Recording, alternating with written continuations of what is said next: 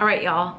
So this is part 2 to the video that the satiety and the variety of food intake video. If you haven't watched part 1, definitely encourage you to go watch that. It's all the science behind it. I talked about 2 articles and excerpts from the book, The Hungry Brain.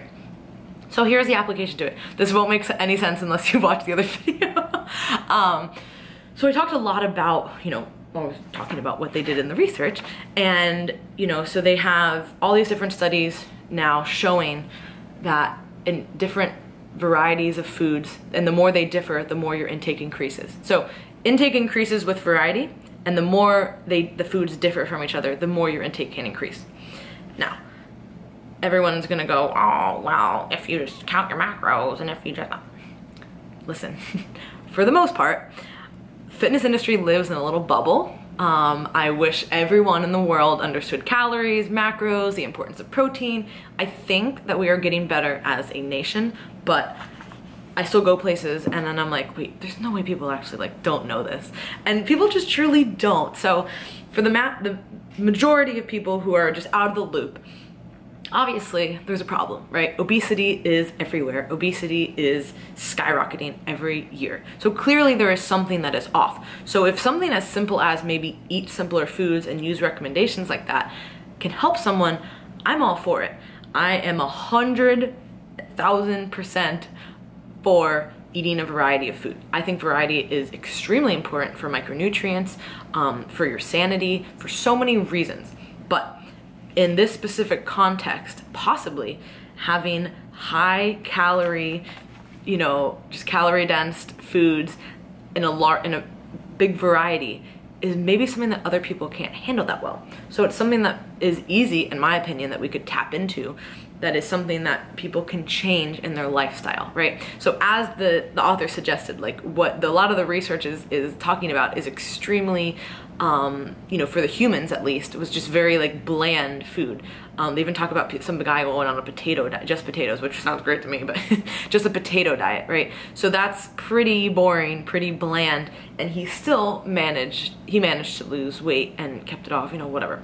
That's not something that everyone's gonna be able to do, and that's not the point of all this. It's an extreme to showcase the point of what the research is. And maybe having a large variety of food consistently for certain people isn't a good idea. So I think recommendations like eat simpler foods, keep calorie dense, highly palatable foods, less out of your reach is a good recommendation. And again, I don't want people jumping down my throat like, oh, you promote macros, you eat a lot of food. We're talking about 2 completely different types of people, right? 2 completely different mindsets. And if you can control your calories and control your intake, you're already doing great. You know what I mean? That is so far what we're talking about here. But there are a lot of people, and I know people working with general population or people who are struggling with this. So it's not just, I'm not talking to competitors. I'm not saying oh, never eat any variety in your meals, but I am talking about, for the general public, this may be a really good recommendation. And as much as I love a variety of foods, there's absolutely nothing wrong with telling people to limit the amount of calorie-dense, highly palatable food that they're consuming. Because as we know, that's not quality food, quality nutrients. So again, as much as I love flexible dieting, I do think that certain people take that to the extreme, and I don't think it's a good representation for a well-rounded, nutrient-dense diet that, maybe somebody who's overweight or obese should be focusing on. Obviously. I don't even feel like I need to explain myself, but with social media I feel like I do, just because of the way that some people talk about food and post about food and what they showcase. It's just kind of like when people showcase only when they're lean. A lot of people only showcase the bad food that they're eating, when in reality I know what they're eating and they're just eating that as part of their day, versus the rest of it is just very normalized, healthy, bro food, may I call it, and that's just really the reality for most people who are focused on their physique goals and trying to live a healthy lifestyle.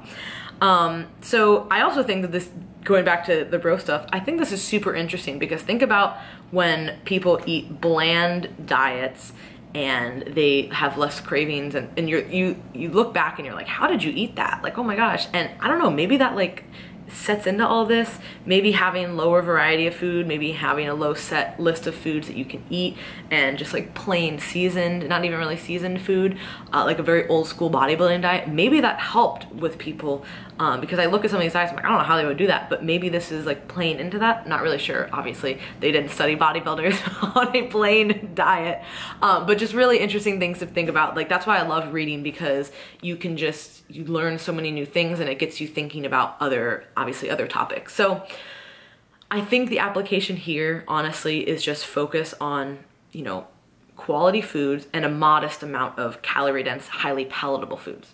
So yeah, I think that that's the best application we can take from all this. Don't stop eating a variety in your diet. Of course, a variety of healthy food is 100% recommended. Nutrient dense food is always, you know, the #1 thing that I think people should focus on. Do I think that you can have highly palatable food in your diet? Of course. Portion control is the most important thing. But obviously, again, there are certain things that make people overweight and obese, and there are ways to make things easier on people, right? So instead of recommending, I think it's very detrimental to recommend to someone who is overweight and doesn't understand necessarily portion control clearly, to say, yeah, just eat whatever you want and how much food you want. I think that that is a recipe for disaster initially. This goes back to what I learned in my research, that having structure is important and isn't bad. Having a meal plan isn't bad for people, right? Not everyone. So it's very case dependent. So I think all of this can be taken in a positive way. Again, I don't want people jumping down my throat thinking like, oh my God, Lauren said that you can't have a variety. No, you guys. That's why I wanted to make 2 videos on this and make this very, very well thought out. So I think it's an interesting line of research. I don't think it's the end all be all. I think a variety is very important, but I do think that it is something that we could consider, again, for, you know, recommendations for people. When satiety is not there, people overeat. And when there's a greater variety, people can overeat. So why don't we eliminate that, at least in some portions of their day, to just make things easier? These are just a few papers, a few lines of research.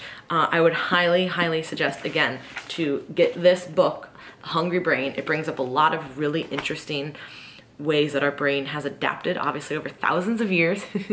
And I think it's something worth looking into. And, you know, clearly there's an obesity epidemic for a reason. So there are certain ways that we can make things easier on ourselves and other people. So take this for what it's worth. Hopefully you guys enjoyed part 2. If you haven't checked out part 1, this won't make sense. So definitely let me know how you guys like this. This was a lot of work, obviously, with like the 2 papers, reading them, and the book and stuff. So hopefully this was well received. And let me know what you guys think below. I love reading comments from you guys, how you guys like this. So thank you so much for watching, and have a great day.